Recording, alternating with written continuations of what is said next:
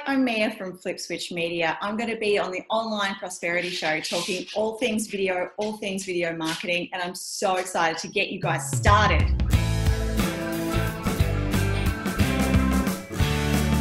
Now, welcome to yet another exciting episode of the Online Prosperity Show. And today I've brought you the video strategist herself, Mia. Mia, how are you doing, my love? I'm good. How are you?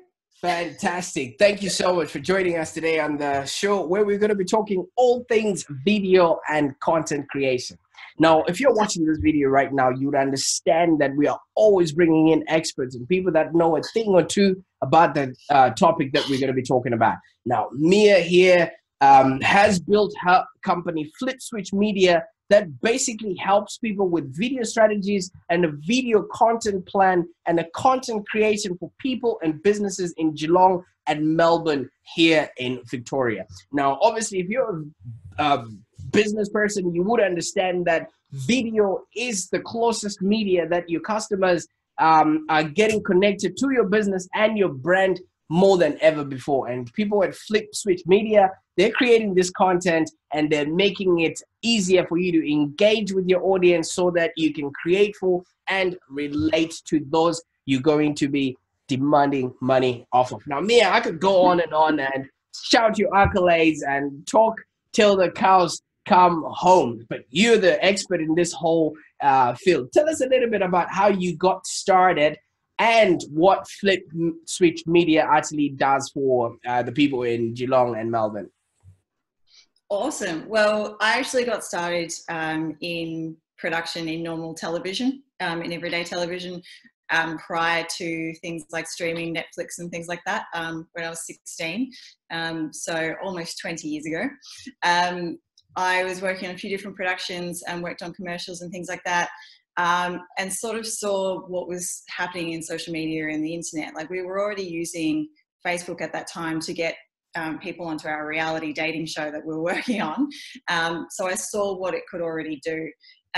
So I decided, you know what, I'm going to go out and do my own thing. I always wanted to have my own business. I kind of just assumed I'd always have my own business and my own production company. So that's where I wanted to hit. You know, I saw that the digital internet world was going to be awesome for video and awesome to be able to connect with people, and video being the medium that I love so much, that's just how it all came to be. Absolutely. Absolutely. Thank you so much for that background story there. So now that we know that you're a professional and you know your way around the camera, both in front of it and behind it, that normally causes a lot of stress and panic to a few business people. What sort of advice do you give to people when they sort of are starting with you and they're a little bit, cringy when it comes to, being in front of the camera? Yeah, there's a lot of people that it's not comfortable. You know, it's not your normal everyday life to be in front of the camera. Like, you and I are used to this sort of thing, but it is something that takes practice. You have to get used to it. When it comes to sort of the technical side of things, I think people get nervous about it because they're seeing themselves differently than how they see themselves in the mirror. The way you see yourself on video is how your friends and how people outside of you see yourself.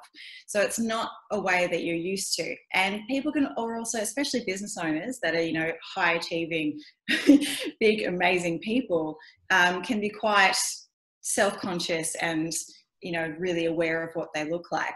What I like to talk about with my clients is that, you're getting out there and doing these videos, especially sort of the ones that you see on our social media page where we're actually just talking, using our smartphone, talking about different topics similar to this, is actually more about the authority, and it's more about the knowledge that we want to get out there. It's got nothing to do with how we look. We've just got something that we want to give our audiences. And that's what you want to do as a business owner as well, is use video to connect and build that trust. If they can see your face, if they can see that there's a human behind the business, behind the social media account, it does build a lot more authority, a lot more authenticity. And it's definitely worth it. I know it's uncomfortable at the start, but practice makes perfect, and you get used to it. I've had clients, I was just over in Fiji and spoke to this lovely lady, Jackie, who's a digital marketing guru in the fashion industry. She was so nervous about doing videos. She's had people for years telling her to do videos and, you know, telling people how she even got into all the different industries she's been in. And she just didn't really know what to do. It was sort of a scary, challenging thing that she just went, you know what, I don't have time. I'm going to come up with 1,000 different excuses. You go, well, you know what? Her business has actually been a detriment to that as well, because then she hasn't been able to convince her clients to do the videos as well. And we did a video on Fiji together. She was a natural. Just an absolute natural. You know, we sat, we did an interview, we chatted about it. It was comfortable, it was interesting, and she has so many comments and so much engagement. It's just, it's worth being a little bit uncomfortable at the beginning. Absolutely, absolutely. It's always at the edge of your comfort zone that all the goodness actually resides. So thank you so much for bringing that side, into the topic. Now, obviously, Mia, you would notice that when we were growing up, you know, TV was flawless. You know what I mean? Like, people would go in 30 minutes in an episode and everything was done. People would not miss their lines. Everything was correct. The lighting was good. The clothing was perfect. The makeup was on point. And that's the sort of level of, you know, perfectionism that we have grown up with. Now, do you think that is still the same, that if you are going to show up, at least on video, you really have to, look like a celebrity that's, walking out of Hollywood, just so that people would, you know, pay attention to your work? You know what? I'm really hoping that we're starting to actually believe the people that are coming forward with the body positivity and the whole, you know, beauty is your natural self. We grew up in an era where, you know, you had to be amazingly stunning to get any kind of video time. And it's bullshit. Sorry. Like, it's cool, because if you are a male, female, whatever you like, you have an amazing ability in your mind. Whatever it is that you're interested in, whatever it is that you are skilled in, you have something to say. And I think that's all that matters now. I don't care what you look like. Everybody is beautiful. Everyone should be proud of themselves, because unless you are actually a model, unless you are actually showing off a beautiful hairstyle or some sort of beautiful makeup, then you know what? You are worth being in front of the camera, and you should be understanding that it's what you say and how you act and the values and morals that you're putting forward, not that you've had, you know, 2 hours in makeup, which is boring as batshit, okay, guys? Really boring. Absolutely. I can testify to that, Mia, because as soon as I got into Australia, I went into the whole film industry, and I was always getting parts as an extra. And when you get behind the scenes, and I actually urge a lot of entrepreneurs to actually just try and do that, so that they can actually see the behind the scenes of all these TV shows, that what appears to be is not real. You know what I mean? It's all green screens and smoke and mirrors, so to speak. It's all lies. And if anyone... if you're going to be an extra, know they're going to be sitting around for 6 hours and you'll be like working for 6 minutes. Absolutely. We have a joke, and we say it's a hurry up and wait industry. You know, you have a call time in the morning and then you wait all day. It's a good thing if they're feeding you, though. So that makes it up. That does count. We like that. Great stuff. You just made me relive a memory then. So talking about this whole video expose that has just since come up. When maybe the camera has a glitch, and then we see the behind the scenes, or when they take us on a tour behind the scenes, we see all this equipment, we see all this lighting, we see all these cameras and all these computers and screens behind them, and those people that we follow have all these gadgets that are falling out of every crevice in their office. That also might intimidate people. What's your take on people indulging in video when it comes to their technological scale or appetite? Well, yeah, I think you've got to come to the point where you're comfortable. You know, obviously as a production company, we have a couple of different cameras. We, do professional productions. But even so, usually when we send a team out, maximum of 3 people are out shooting, because we like to keep things as calm and natural as possible. And technology as it is now is really allowing that to happen. A business owner can be in their office, which at home, in a corporate office, in a big workspace, and you can use your smartphone, maybe a tripod. If you really want to, you can get the Rode Smart Lav microphone to add extra quality and do videos that way. You can do a time lapse, you can do slow motion, you can do an insane amount of really cool stuff on your phone. So I think the way technology has gone, yeah, you're still going to have the really big productions for TV, but that's a whole other different ballgame. That's a whole other different world. And it doesn't, like, small businesses, corporate businesses don't even have to go into that world. Like when I was doing TV ads, I tell people this all the time. When I was doing TV ads, it was minimum $10,000 to get an ad up with the whole crew, all of the equipment, all of the gear, all the lights, all the gaff. Now you can pretty much get enough content for 3 months, 6 months for the same amount that we used to pay the caterers. Because things can be simplified now. Technology has allowed us to do things a lot faster and a lot better to the highest quality. And I can also add in there as well that because of the way social media works and because of what we're used to now, you don't even have to have the highest of quality for people to watch. You just have to be interesting. You just have to be engaging. It's as simple as that.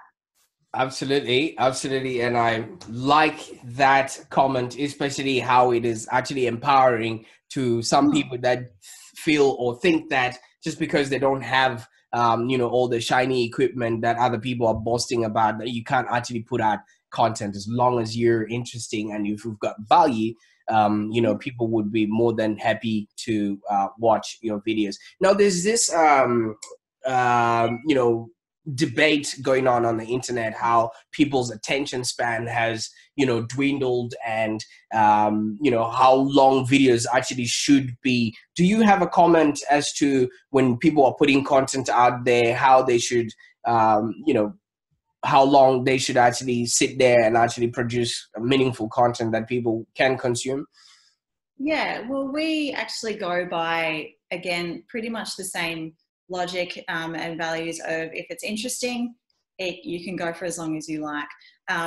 The structure that we follow, and it's really interesting because Gary Vee, if you know him, he started to actually put it out. He's like this, business social media mogul genius dude. I was doing this before him, okay? Putting out long form video of things that are interesting, especially about professional work. And what we actually do is talk to the client about then actually creating 30-second, 15-second and 10-second pieces out of the same content.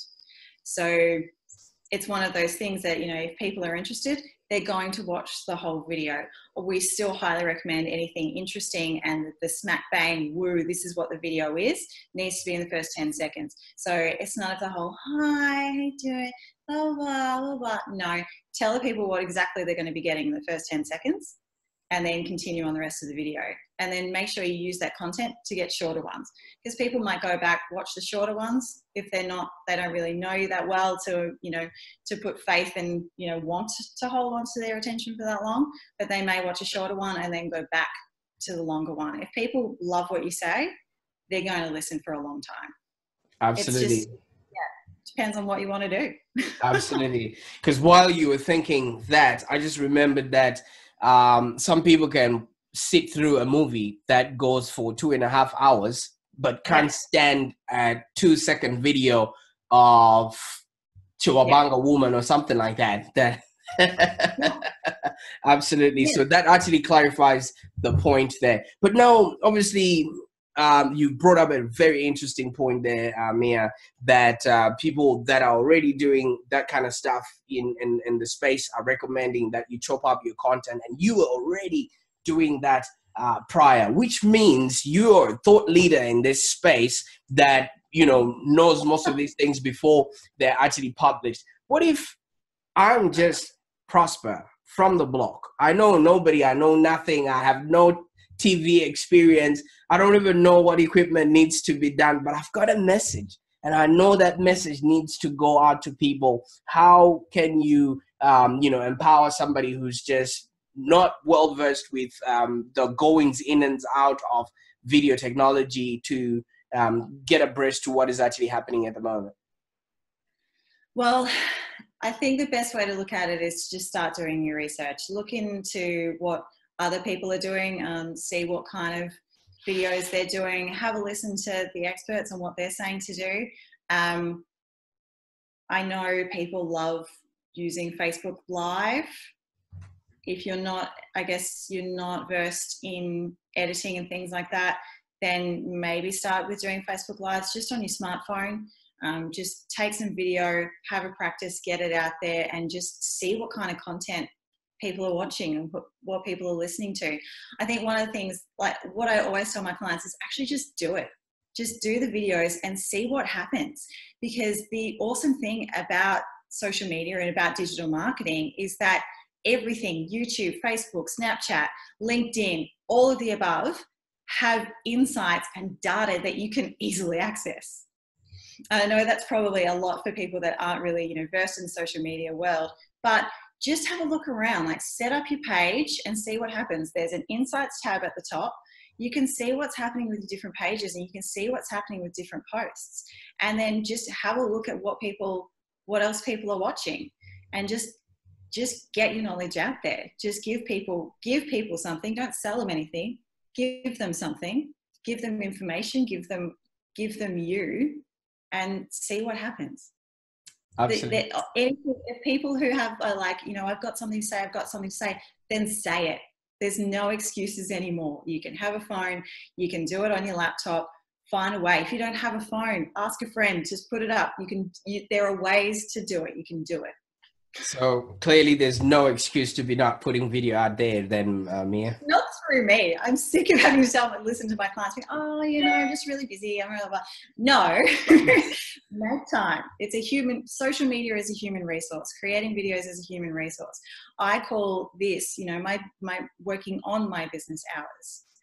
Creating these videos is me giving back to my clients and to my audience and helping them out and helping them be able to create an even bigger and awesome business. So to me, this isn't anything. This isn't a waste of my time. This is amazing. And it should be the same way with every other business owner.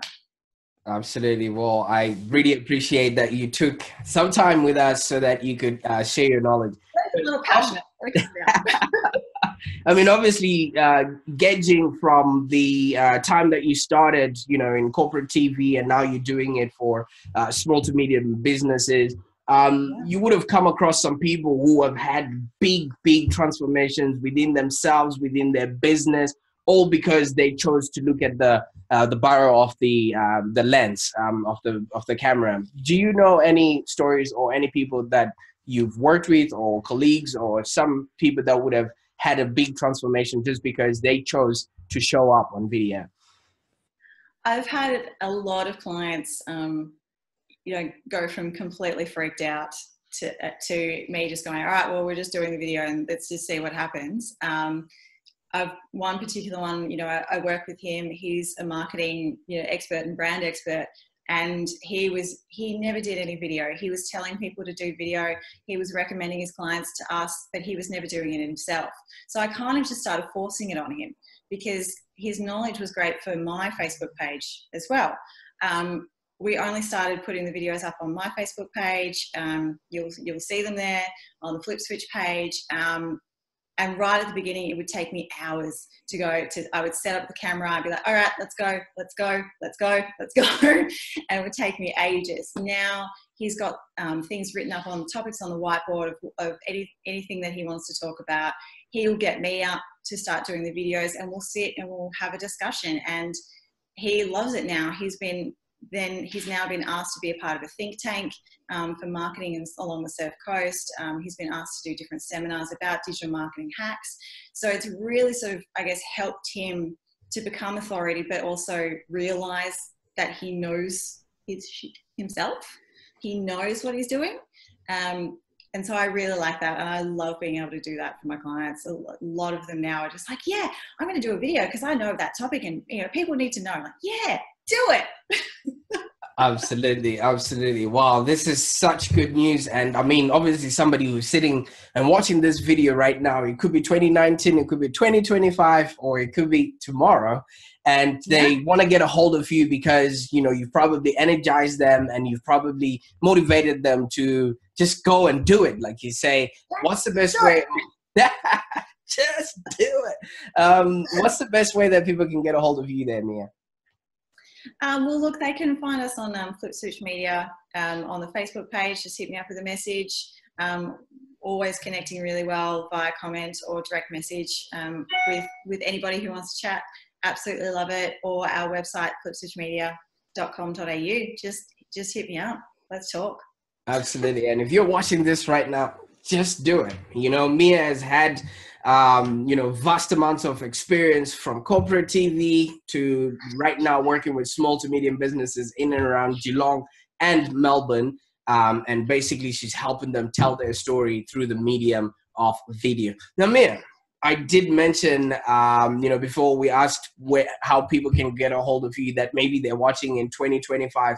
And obviously you've seen video come of age from when it was robust cameras, you know, studio cameras and boom mics and everything else, you know, come up until it's now, you know, lavaliers and just your mobile phone. What do you think the next years are going to be presenting in terms of video and how our customers are going to be responding to our brands, you know, through that modality? Yeah, I think the use of video for passing on information is going to continue. I think it's a really great medium to keep up that trust and authority within the business. I know we're moving a lot into, say, like voice control, and voice is becoming quite a huge deal. By the way, you can actually turn all of your videos into podcasts, which just makes for another content, by the way. Just slide that one in. But there are so many different things. You know, we're looking into the voice control world and also into AI.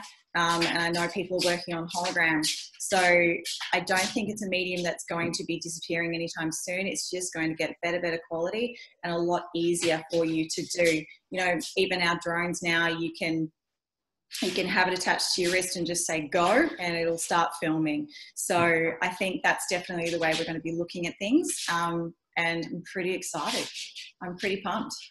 Absolutely. Absolutely. Now, Mia, I think from what you've said and from the value that you've dropped in the video so far, I can simply conclude that the closer you are to the camera, the closer you are to the bank, because that's how customers are actually, you know, receiving our messages. And from what you've mentioned, people get to know you, like you, and trust you, and actually start doing business with you because you're no longer just that faceless social media or that faceless business that people cannot actually relate. And even if you're not camera ready or you do not look like Beyonce, I mean, all the single ladies on social media.